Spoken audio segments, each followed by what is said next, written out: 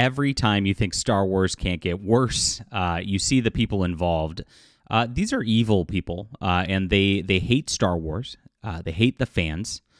They hate everything in their lives, and they want to make you miserable because they're miserable in their degenerate lifestyles. That is the entire purpose of what they're doing. Now, they don't know the overall thing. What's coming down from the executives is they're being controlled for this weird DEI agenda, which at the end of the day is a deal which is meant to depopulate the globe, and that's what the higher ups want. So they're really just, as the communists call them, useful idiots, and that's what Leslie Headland is. And this is a useful idiot kind of day with the Acolyte now being out. We're going to see exactly what she said, this being the gayest Star Wars, and her weird claim about R2-D2, who's a robot, so it makes no sense. Oh gosh, it's so bad. And we'll get into the reactions to that in just a moment as well. My name's John Delarose. I'm a #1 best-selling science fiction author. I wrote a series that is a way better replacement for modern Star Wars than anything any of these guys have come out with. If you like the old extended universe, the Timothy Zahn stuff, you're going to love Justified Saga of the Nano Templar. I have a beautiful trilogy here about a space crusade, which is awesome. If you like Warhammer 40K, any of this stuff, you're going to absolutely enjoy this. Go check that out. I'll put it in the description below. And make sure to subscribe to the channel and join our community here. Really appreciate everybody who's around and supporting us. You are awesome, and these are the type of fans that I do want. I don't want these modern audiences that these folk are trying to look for. I want you, because you're the smart people who actually enjoyed good content. And that's what we want to celebrate here. So Leslie Headland, who I will remind you once again, is, once again, I must remind you, she was Harvey Weinstein's assistant. And now she's being promoted to run a Star Wars show under Kathleen Kennedy. Very weird. I don't know what's going on. I don't know what the casting couch is like there. But you can only imagine how crazy it is. So here's our Pride Month cringe coming out of this. I thought Call of Duty was bad. We're happy to report that the Acolyte is arguably the gayest Star Wars yet. Happy Pride Month. Look at them giggling and smugly looking at you going, we're ruining this and we know it. That's exactly what those faces communicate.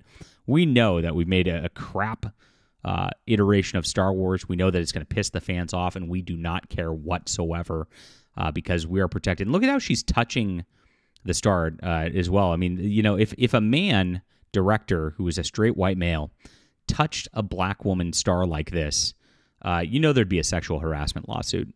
You know it happened. She's protected because she's a lesbian. Let's be honest.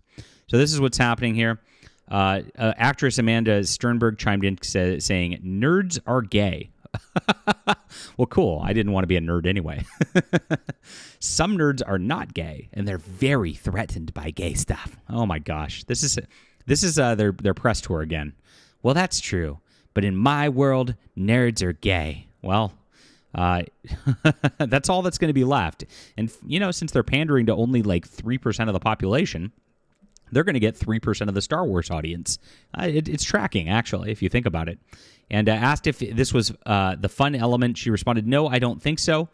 Yet people told me it's the gayest Star Wars, and frankly, I am into it." Of course she's into it. This is her whole lifestyle.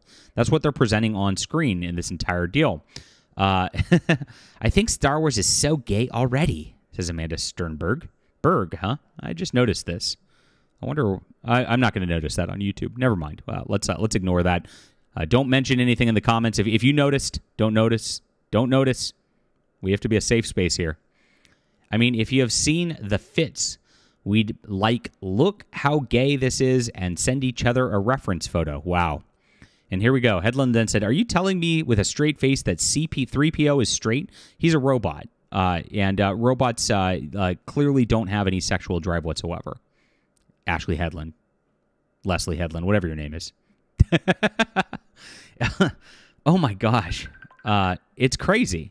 It's absolutely crazy what's going on with this. And this is where it goes. They're a couple, says this lady about the freaking robots, which were comic relief robots, which were pals in the Star Wars. And they have to turn everything sexual. It's so sick. These people are sick.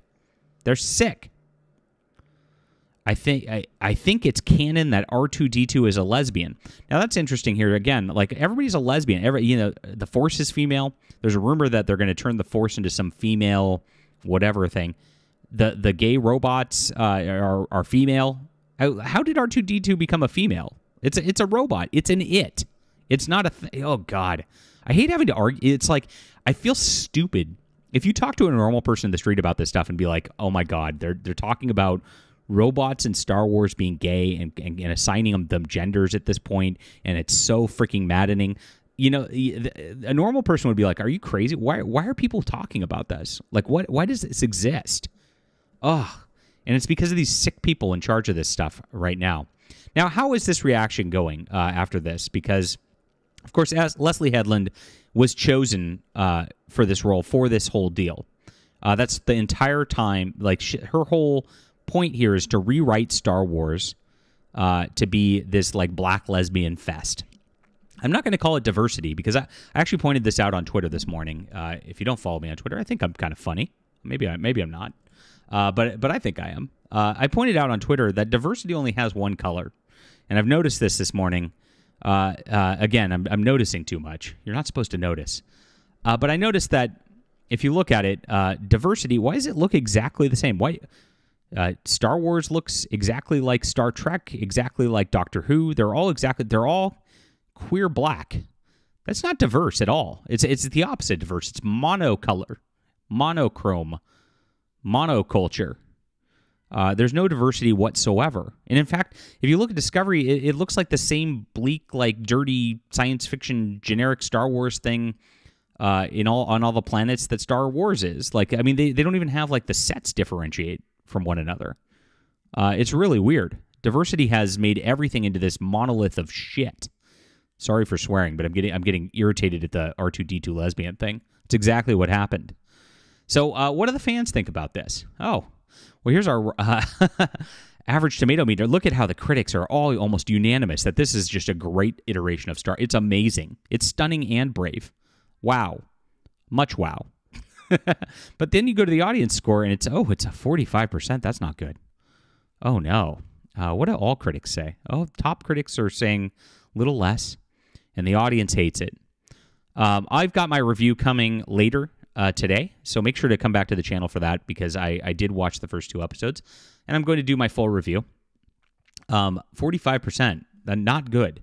And from what I've heard from Chris Gore over at Film Threat, who actually tells the truth on these sorts of things, episode 3 is where it really goes off the rails with the diversity stuff. And so they kind of bait and switch you for 2 episodes, try to lull you into a sense of complacency. That's their new way of doing things. And then the 3rd episode, they push the agenda. And that's what's going to happen here. Now, they're already accusing it of review bombing. So, yeah, this is one of the shills in the media who likes it. They say, I will have a lot to say in my review that drops tomorrow, but The Acolyte is legitimately so good. Badass Star Wars action, the kind of story I've been craving for roughly 25 years. And I love this cast so much. If you look, this is the lead news editor at Collider. So this is an Access Media person. If you looked at what Collider did with Doctor Who, they gave this whole interview celebrating queerness as well. They're here to just promote Disney. So any review they give is going to be completely biased because this person's on Disney's payroll. That's what it comes down to. Maggie Lovett. Fake reviews. Now, at the same time, they're all going through there and saying that it's review bombers.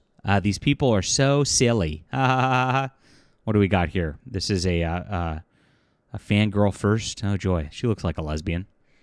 Loved The Acolyte, not without some bumps. Yeah, okay. Well, I'll get into the bumps in my review. Feels like a good Jedi procedural. Oh, good.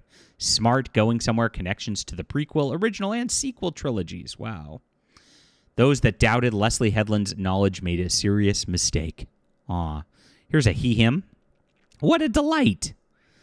Now, Master of the TDS already did discover that there are bots in force going on Twitter pretending like this is a success. We'll watch this as it develops. As more people watch it, we'll see what the audience score ends up being.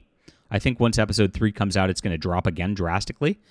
And then we'll look at the numbers on how many people are actually watching this. I bet it's not enough for their 200+ $5+ million budget for these 8 episodes to actually work very well, because that's a lot of money. You need a lot of new subscribers. You need a lot of watch hours to make that kind of film worth it, as we found out with Secret Invasion, which failed as well in the same vein.